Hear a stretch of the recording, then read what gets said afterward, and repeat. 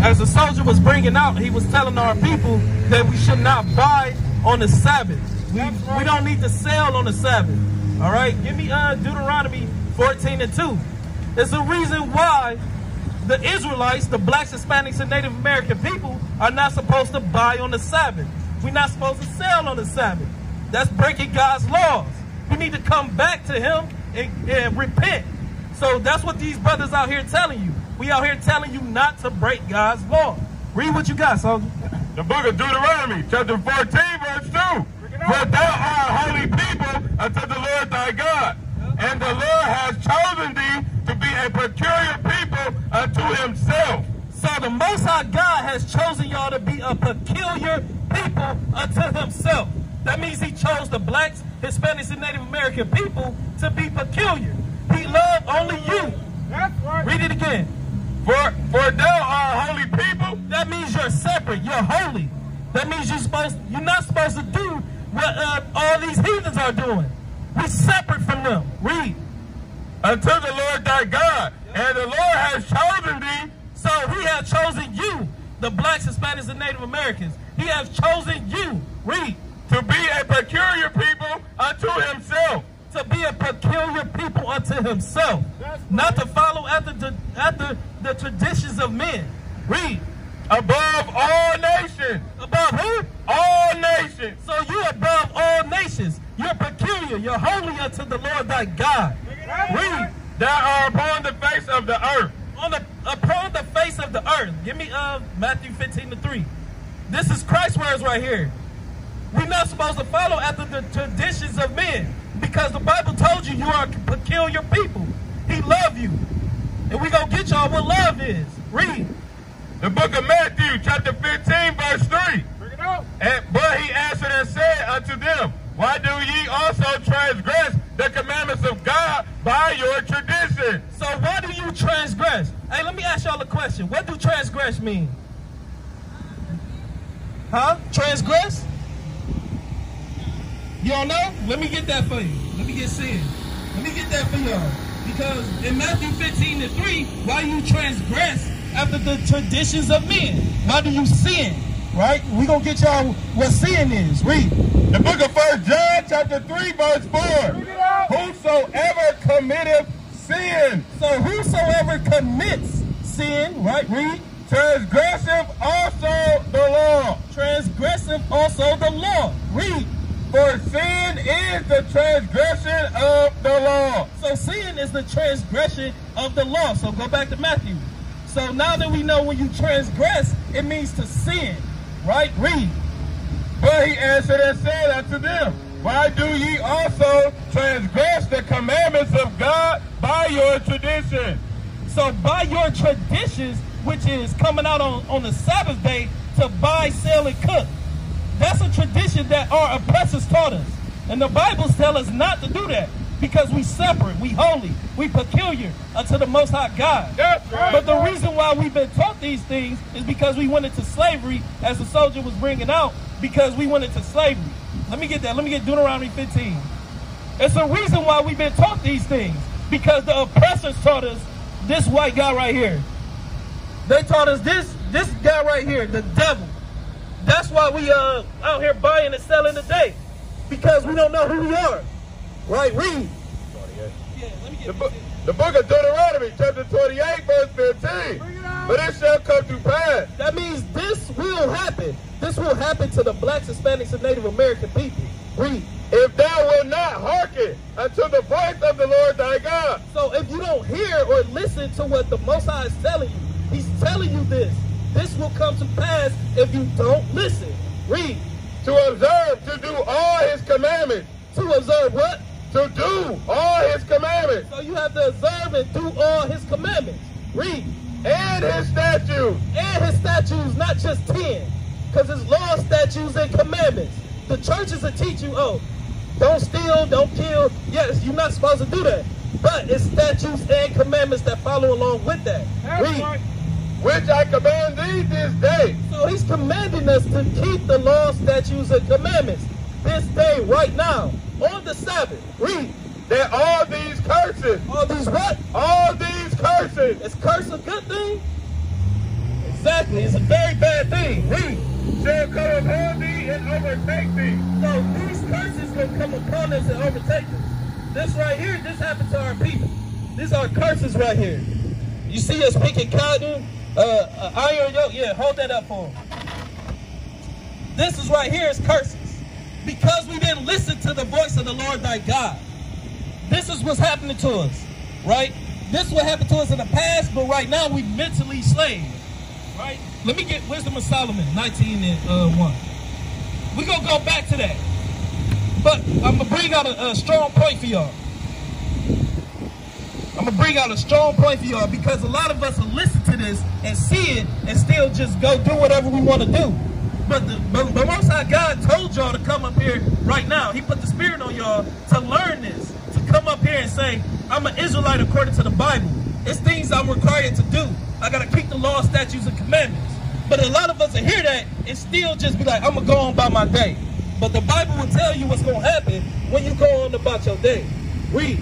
The book of Wisdom of Solomon, chapter 19, verse 1.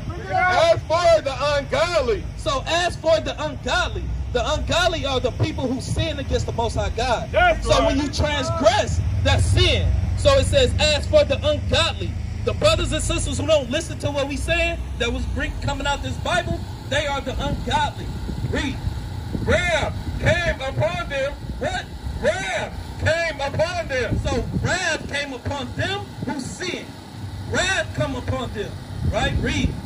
Without mercy. Without what? Without mercy. So the Most High can kill you at any time because you're not hearkening unto the voice of the Lord thy God, as we read in Deuteronomy 28. Right? Read. Unto the end, for he knew before what they would do. So until the end, he knew what you was going to do. So by y'all coming up here, I'm just telling y'all the warnings. So after these warnings, I'm going to tell y'all a solution on how to follow these laws, statutes, and commandments. But he said that as before you knew, he knew you before. Because a lot of our people are 2/3 that's going to die. Right? A lot of our people is going to die. The 2/3 of Israel's will die. The 1/3 who's the godly will be saved. But the Bible says he knew that you was going to be rebellious from the beginning. Right? Let me get Deuteronomy 9:24. So, as the ungodly, wrath will come upon you until the end. That's what the Bible is saying. So, by keeping the law, statutes, and commandments, that's what's going to make you live. So, after this, I'm going to give y'all what makes you live. Right? Read what you got.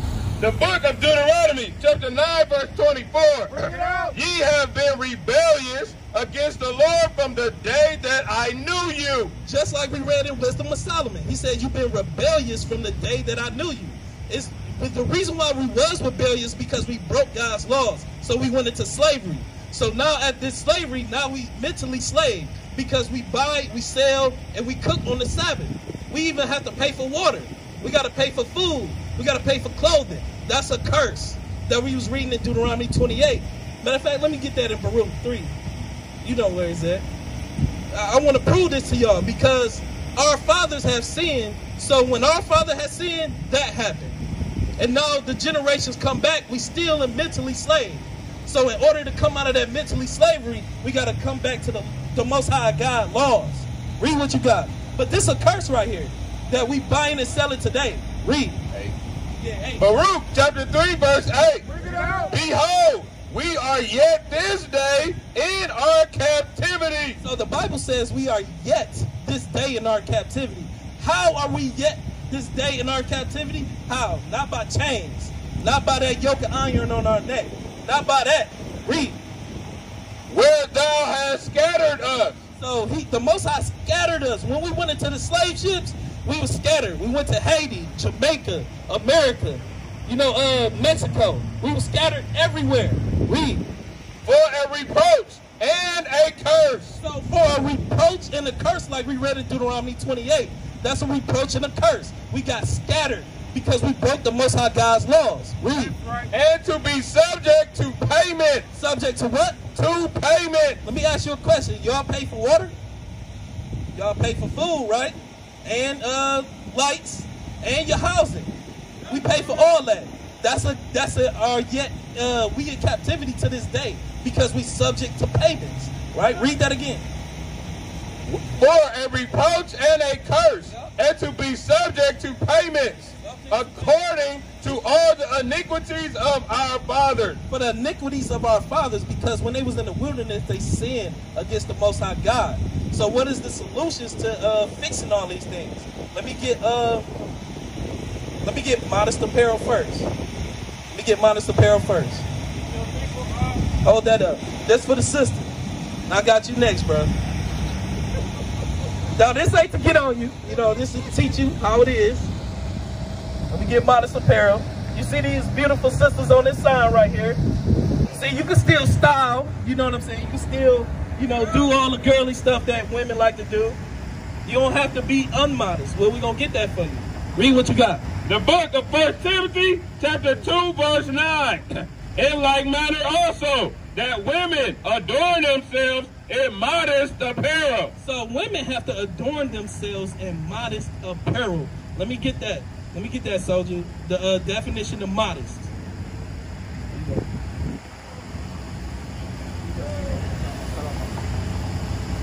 3. Modest of a woman, dressing or behaving so as to avoid impropriety or indecency, especially to avoid attracting sexual attention. So you want to avoid attracting sexual attention because that causes our brothers to sin.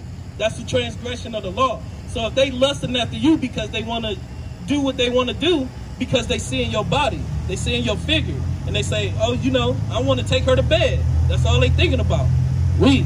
Of clothing, not revealing or emphasizing the figure. So you want to have clothing that don't emphasize the figure. You want to wear a dress, a long dress that don't emphasize the figure. If you got, you know, wide hips, get you a dress that's covering it up all the way down. Read. A modest dress means that hemlines must be below the knee. So it must be below the knee because, you know, brothers are lust after legs. They are lust after feet. But, you know, it's nothing we can really do about that. They whoremongers. You know what I'm saying? But by you being in modest apparel, that means you in the proper place. That means you doing what you have to do to keep the commandments of God. Right? So finish that out.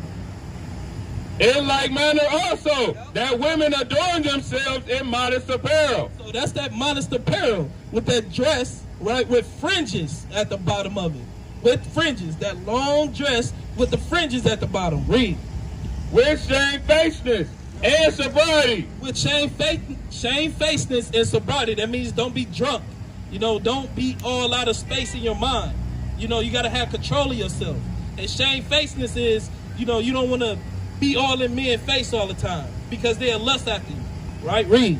Not with braided hair or gold or pearls or costly array. So what the Bible is saying is you can wear jewelry, you can wear your makeup, but don't make that who you are. Don't be in there and be like, oh, I'm fancy now.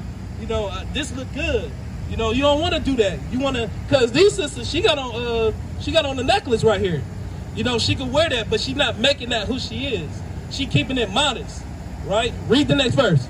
But which becometh woman professing godliness. So if you want to profess godliness, this is how you profess godliness. Read. With good works. With good works. This your good works by having apparel that's modest. By having apparel that's modest. That's right. Your good works. According to these scriptures. That's right. Right? Let me get Isaiah 52:1. Thank you, soldier. Let me get Isaiah 52:1. So because when you dress in modest, the Bible tells you to put on your beautiful garment. Not beautiful pants, not beautiful shorts. But you have to put on a beautiful garment, a dress. Right? Read.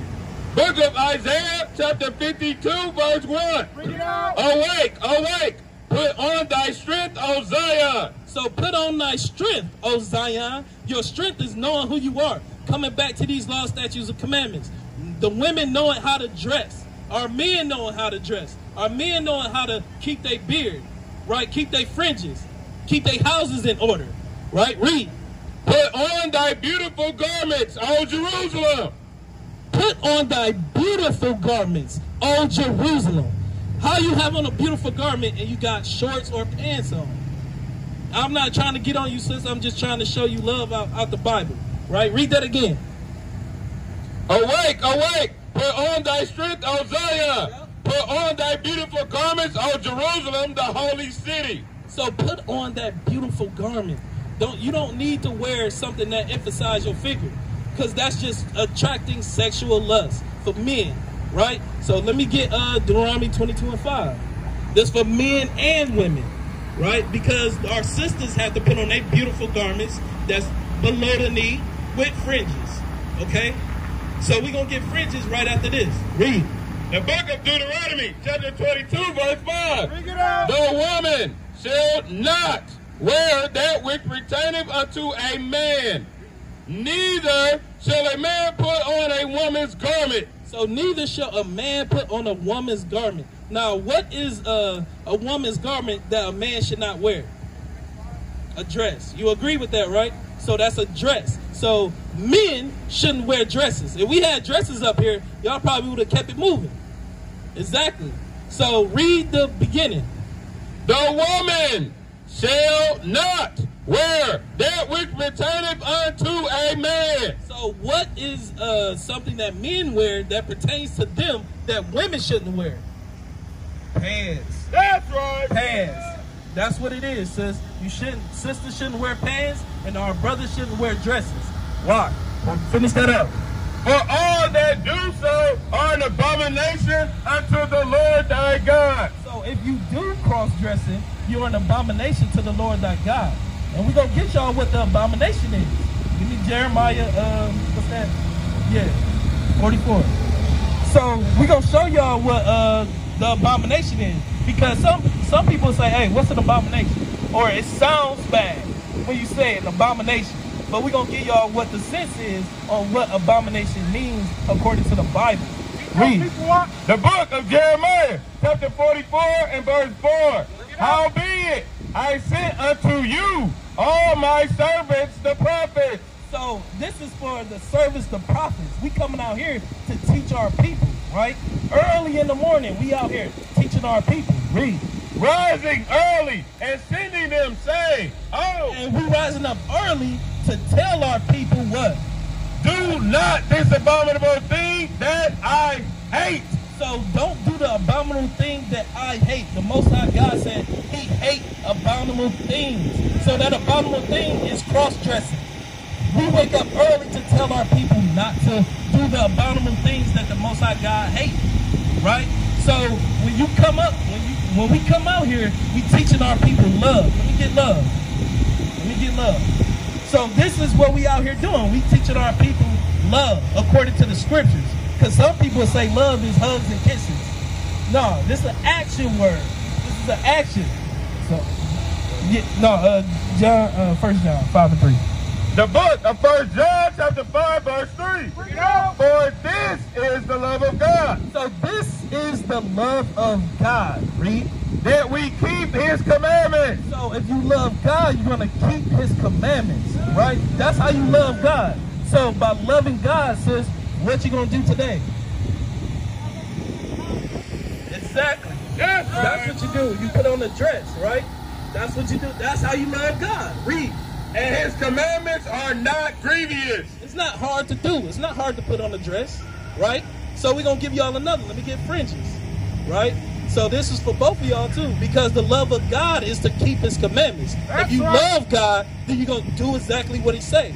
We not out here saying our own words. We just reading the Bible. That's right. We got love for our people. That's why we rising early to tell them not to do the abominable things that he hates. That's right. Right? Read what you got. The book of Numbers, chapter 15, verse 37. Bring it out. And the Lord spake unto Moses, saying, Speak unto the children of Israel. So God told Moses to speak unto the children of Israel, the blacks, Hispanics, and Native Americans. That's over here.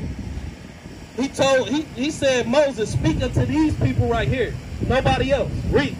And bid them that they make them fringes in the borders. It says, and bid, which means and command them. We out here to command and tell y'all. Right? Read. That they make them fringes in the borders of their garments. So to make your fringes in the borders of your garments. So sis, when you get that dress, you got to have fringes on at the end of it. And bro, your shirt, got to have fringes on there at the end of it. Read. And the borders of their garments throughout their generation. Only sometime. Throughout their generation. Just y'all two. Throughout their generation. So every time y'all generate, y'all got to have, y'all make sure y'all children have fringes. Right? That's what we have to do as an Israelite. This is what we required to do. We're required to teach our children the same things we've been taught. Read.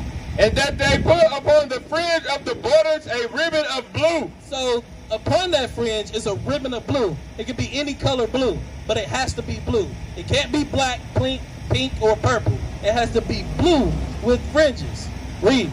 And it shall be unto you for a fringe. So this fringe will be unto you, Israel. It's going to be unto you. Read. That ye may look upon it and remember all the commandments of the Lord and do them. So when you got your fringes on, you're going to look upon them and do the commandments. So if you don't have your fringes on, how is it going to remind you to do the commandments? It's not, because ain't no such thing as spiritual fringes. That's right. Or it's in my mind.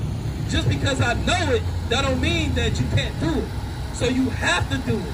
Just because you say, okay, I know this, I don't have to wear my fringes. No, the Bible says, do them. Do the commandments. Read. And that ye seek not after your own heart. Don't seek after your own heart saying, okay, I'm going to wear my dress. I got a dress on, so he ain't going to kill me because of that. But you ain't got no fringes on the bottom of it. How you going to remember to keep the commandments? You might go out here and buy some milk on the Sabbath. You know what I'm saying? How you going to, bro, you probably going to get a haircut on Saturday. You ain't got no fringes on. You're like, all right, I'm good. I'm going to go to the barbershop and just fade me up real quick.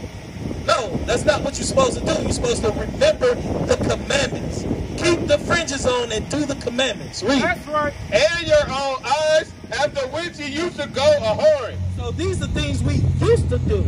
So now that y'all know that y'all Israelites and y'all got to keep the fringes on and you got to have a dress on, and brother, you got to have fringes on the bottom of your shirt, right? So as we know to do them, we got to make haste to do that. As we know it, as we teach y'all right now, that means you have to make haste. That means, you know, I'm only up here telling y'all what the Bible is saying. I got love for y'all, so I don't want y'all to die. You know what I'm saying? So I'm telling y'all to make haste as the Bible is saying. Give me the haste. So we're going to tell, because the Bible is precept upon precept, line upon line. Everything that we speak out here is going to come from this word right here. There ain't going to be nothing that I say that I can't go to the Bible. That's right. Right? You got it? Psalms 119.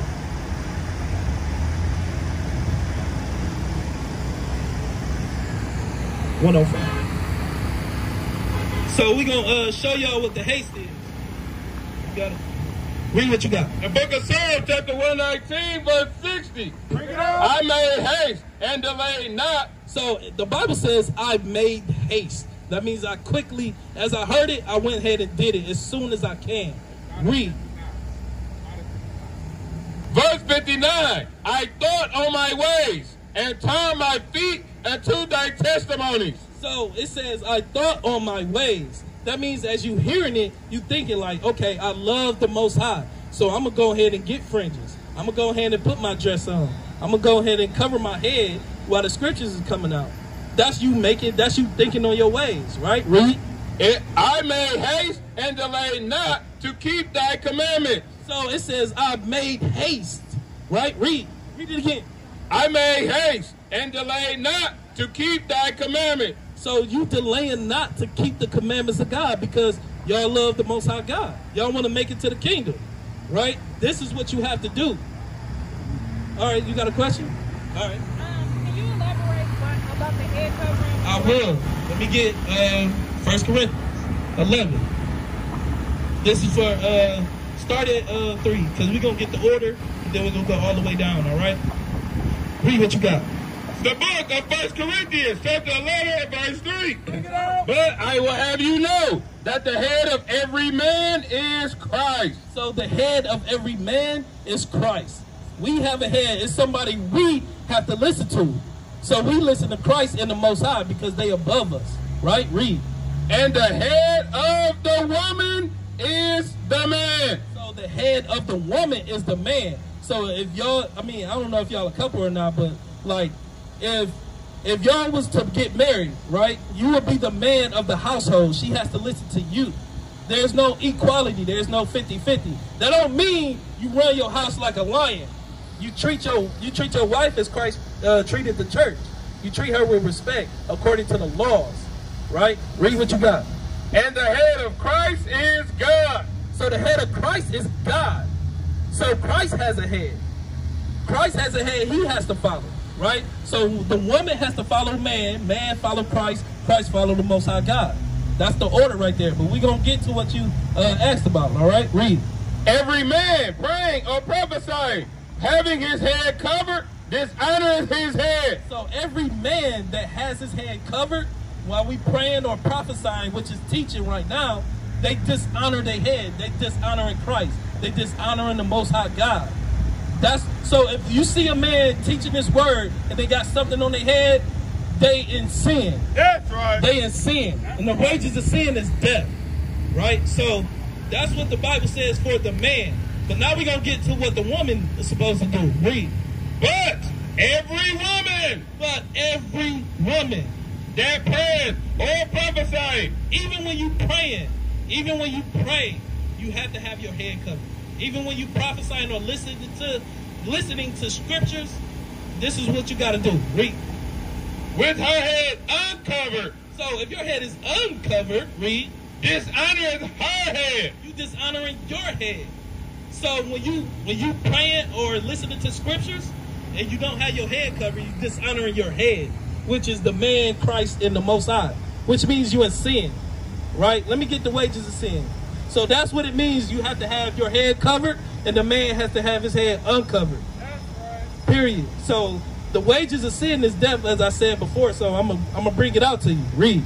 Book of Romans, chapter 6, verse 23. For the wages of sin is death. So the wages of sin is death. As we told y'all what sin was in 1 John 3 and 4. Transgressing the law is sin. So if you sin, the wages of sin is death. So that means if you don't make haste to what's going on, to what we telling y'all right now, the wages is what? The wages of sin is death. The wages of sin is death. Because you telling the Most High God you don't love him. So in order to love him, you're going to make haste to do what he tells you to do. Right? Give me Deuteronomy 7:6. This is the reason why. Give me Deuteronomy 7:6. The Most High God loves y'all, and he chose us to be his people. That's it. Nobody else. Right? Read. The book of Deuteronomy, chapter 7, verse 6. For thou art a holy people unto the Lord thy God. So you're a holy people unto the Lord thy God. Y'all holy, y'all separate from everybody else. Y'all royalty. He chose y'all. He chose y'all to be here right now because y'all royalty. That's he right. wants y'all to hear this. Read. The Lord thy God has chosen thee. So he chosen thee. He chosen y'all. What's y'all names? Janae? Bryce? Janae and Bryce. He had chosen thee. He chose y'all right now. Read. To be a special people unto himself. To be what? A special people unto himself. To be a special people unto himself. So the Most High chose y'all to be special unto himself. That means he's loved you and nobody else. That's what he's telling you. But if you love him, then you're going to keep his commandments. If you love him, you're going to keep the commandments. That's the love of God. Right? Read. Above all people that are upon the face of the earth. So everybody outside of the blacks, Hispanics, and Native American, y'all better than. That's right. Y'all holy unto the Most High God. He chose y'all. He chose y'all this day to keep the commandments. Right? So that's my time. I'm gonna let the next brother come up and edify the people.